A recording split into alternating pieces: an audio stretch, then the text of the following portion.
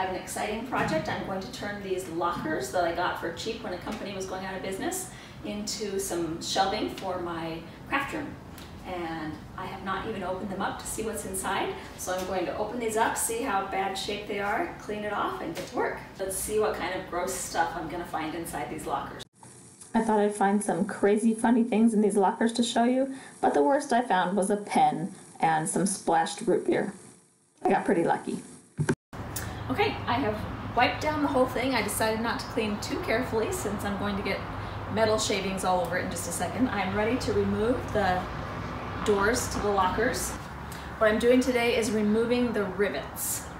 So I'm using my drill with a drill bit that is like 3 times larger than the one that fits in the hole. I also need a little screwdriver and a hammer to push out part of the bit when I'm done. So let me zoom in. All right, I have three rivets right here. I'm just going to drill right into the same hole. I have to move it around a little bit to drill it out, and you have to push really hard.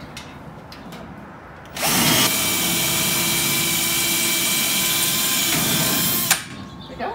Should comes right off. Now there's still the other piece of the rivet is inside, so I'm just going to use this and a hammer to punch it out, and I just heard it fall all the way through. That's what it looks like after I've popped the rivet out. No damage at all.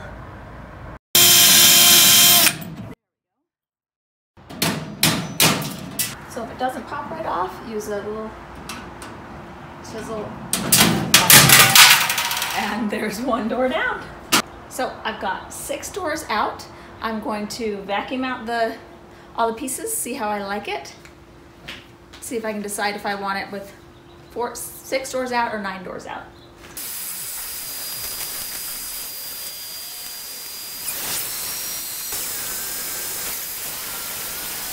So I've taken off all the doors.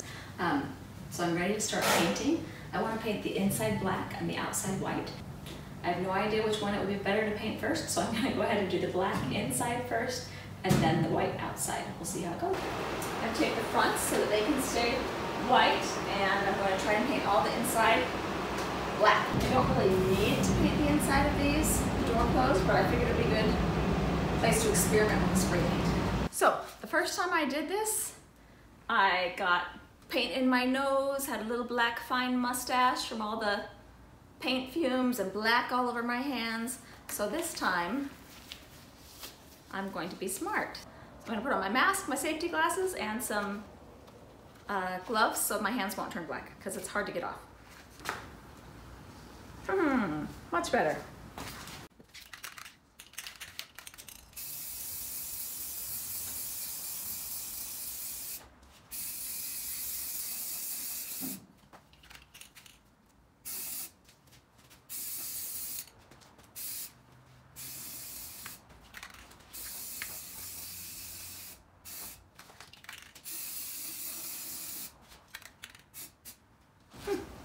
That was a much more pleasant experience.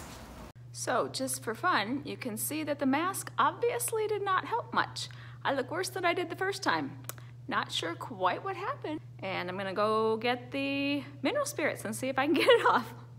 Okay, I've just done my very favorite part, take off the tape. It looks really cool. I can't wait to do the white.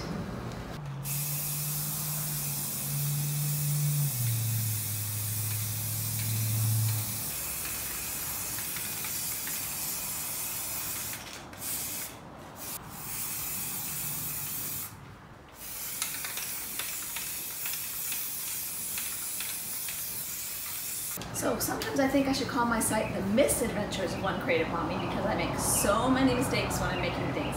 But that's what creativity is all about, trying things, learning from your mistakes, and trying again. So I make all the mistakes for you so that you don't have to make them. So it's taken about twice as long as I thought it would, and a lot more paint than I thought it would because I kept having to fix things. But I'm ready to take out all the paper and put this in the house. When I show you the reveal of the finished product in the house, I'll let you know what things I wish I had done differently.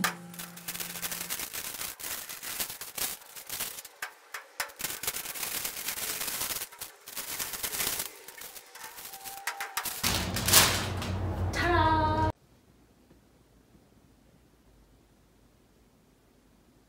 The lockers are finally done. I'm really excited with how they turned out. I love that I've got the part that I can always have looking nice and neat on top, and then down here I can hide all the craft supplies, kids' homework.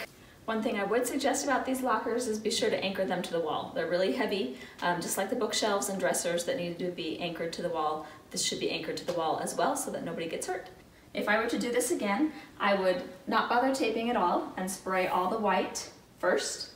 Then I would go ahead and tape, and be sure to tape all the holes along the outside so that the black paint doesn't go through and put little shadows on the outside.